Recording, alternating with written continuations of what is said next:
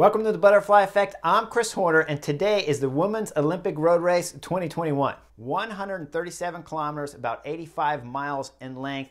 Now, it's going to be a stellar Dutch team at today's race. We're talking Van den Breggen, Vollering, Van Vleuten, and Vos. They're all the V's, right? So it's difficult to say, but they're all fantastic riders. I mean, we're talking riders who list of championships and world championships is off the chart.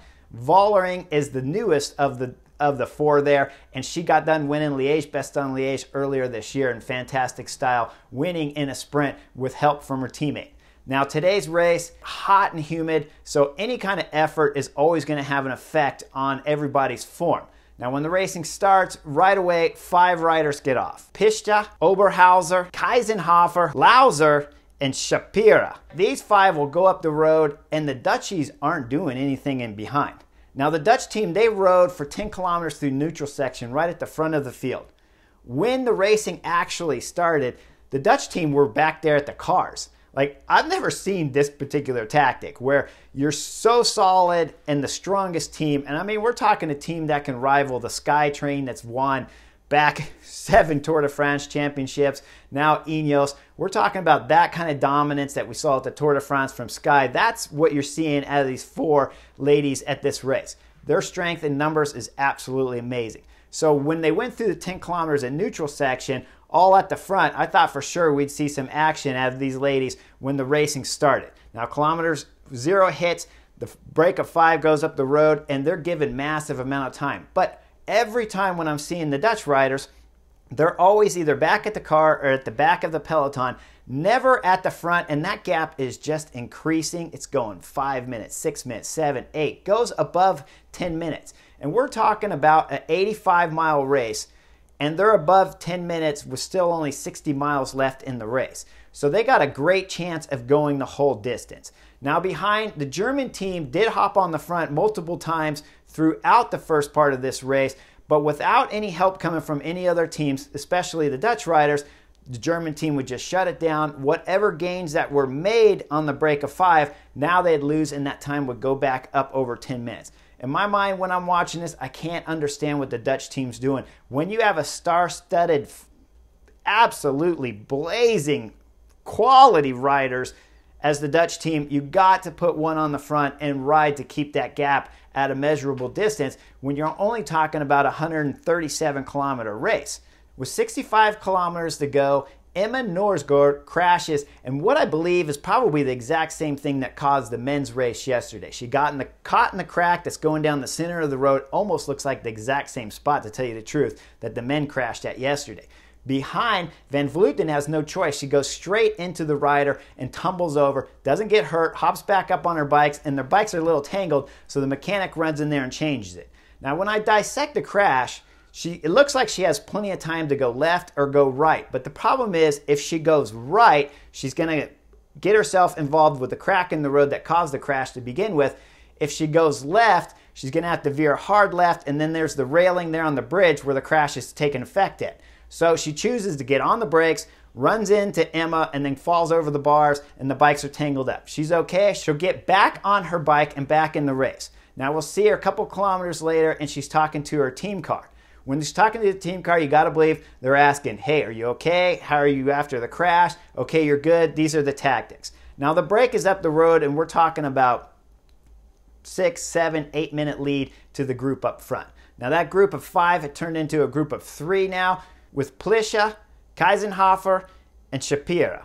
Those 3 are riding strong and all rotating well together. Now Kaisenhofer does something strange. She's in a break of 3 now. The other 2 have been dropped. Instead of calling up her car to come up to the group of 3 and then feeding from the car, she's dropping about 200 meters behind the group of 2. So she'll drop off and feed from the car. That effort she has to do just really wasn't required. She could have stayed in the group, called the car up, and gotten a feed. Instead, she drops back and has to spend a lot of energy to get back to her 2 breakaway companions up the road. She'll get in there, and the 3 will work solid together until later in the race. Now behind, Van Vleuten, after talking with her team car, will get back to the peloton, and immediately the Dutch riders finally start attacking. 1, 2, 3, 4, and everyone, till finally Van Vleuten gets up the road with about 55 kilometers left in the race. Now this is kind of another strange tactic from the Dutchies, in my opinion. They hadn't done any work throughout this race. They let the break get massive time gaps. Now you're talking about the three leaders have a 6.5 minute lead, and here's Van Vleuten going solo. At no point in time would you ever have a break of 3 riders up the road at 6.5 minutes and then be a solo rider and think, I'm going to bridge across to that before we get to the finish line. She takes off at 55K, she's going solo. The race behind just blows up. 20 riders will go over the top of that climb with Van Vleuten solo trying to chase the 3 leaders. Now behind in the group of 20, they'll slow down, and the main guys who have all gotten dropped will get back to the front group. So basically the ladies are all back intact as the peloton as a whole. Now remember, only 67 riders started today's race. One thing to keep in mind, there are no race radios at the Olympics. I brought that up yesterday, the butterfly effect during the men's race. In the women's race, this is going to play a part, because already everything I've seen out of the Dutch riders, their racing tactics is just absolutely knuckleheads. I can't explain any of it, and I was in awe watching the race the whole time. With them starting the first 10 kilometers in the neutral at the front, and then once the racing started, giving the breakaway over 10 minutes, and now never riding on the front. Then when they finally get back on the front, they're actually attacking and going solo up the road, trying to close a 6.5 minute gap. Now with about 40 kilometers to go, Kaisenhofer will take off from her 2 breakaway companions, and she's going solo. Now this is a gutsy move from the Austrian. She's taken off solo with more than 25 miles of racing while getting chased by the legendary rider Van Vleuten behind. Now one thing to point out, the gap isn't coming down that fast on Van Vleuten. She gained about a minute and a half on that group of 3 right away, but after that it's kind of stabilized, and so we're talking about a solid 5-minute lead up there for the Austrian rider that's now solo. Van Vleuten will get caught after 25 kilometers of riding solo from the group behind, and still the Dutch riders all intact, all 4 riders in the front group, they're still not riding to catch the front breakaway rider, Kaisenhofer, who's up the road going solo and looking strong on the pedal. Now just behind her is the 2 riders that she dropped, Pista and Shapira. Those 2 riders are working well together, but the legs are starting to die. The group behind, with all the Dutch riders in there who still aren't working solid together, they're attacking left and right with all 4 of them trying to get up to the 2 leaders in front. Now remember, never have they ridden throughout this whole race as a group on the front, just either attacking or sitting on the back. It isn't until almost 8 kilometers to go that the Dutch riders finally all get on the front and start pulling back the 2 riders in front of them. The problem is there's still another rider up the road. The Austrian rider, she is going away and flying on the pedals, looking solid every time the cameras come back to her. She'll ride away solo all the way to the line to take a gold medal in today's women's road race. Now behind, the 2 leaders get caught with about 6 kilometers to go. The Dutch rider started attacking hard, and Van Vleuten is flying solo to the line with about 1.5 kilometers to go. Just behind her is the Italian rider, Longo Borghini, who's trying to chase her down. The problem is, she believes she's trying to win gold. She'll cross the line for silver, holding off the Italian rider, Longo Borghini, at the line. Now, Van Vleuten had a fabulous ride in terms of effort on today's stage. Their tactics, I thought, were horrendous, but now we start to understand why the tactics were so bad and why it took the whole team getting on the front at 8 kilometers instead of talking 55 kilometers back there trying to chase down the Austrian rider.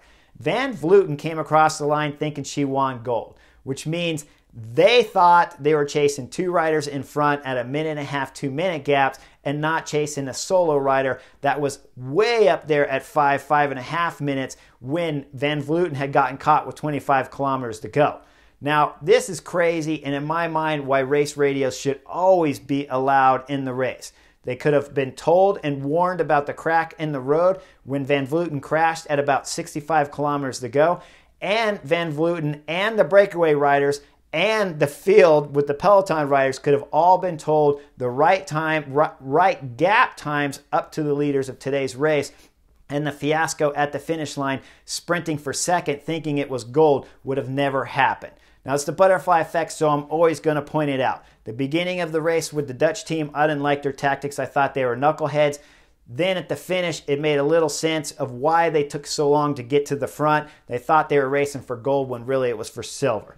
Now, the Austrian rider, Kaisenhofer, did a spectacular ride and she deserved gold on today's stage. Would be nicer in my book if it came without the drama, but I'll take gold any day of the week. So if I'm Kaisenhofer, I'm happy. I'm sitting on the podium. I'm holding gold for life. Congratulations, Austria. You got a gold medal in today's Olympic road race. It was a fabulous race to watch. The drama, whenever it's this kind of chaos, it always makes for good racing. But man, I was pulling my hair out throughout today's race, wondering what was going on from kilometer 0 all the way to the finish of today's stage. Tactically, it was just a bunch of knuckleheads that had put stuff together. I'm going to blame it all on the officials or whoever was supposed to have the time board checked back there and get everybody the correct time and correct gaps to all the breakaway riders. Nonetheless, I enjoyed the race. It was a fabulous covering the women's Olympic road race. Make sure you like and subscribe, and I'll see you guys real soon.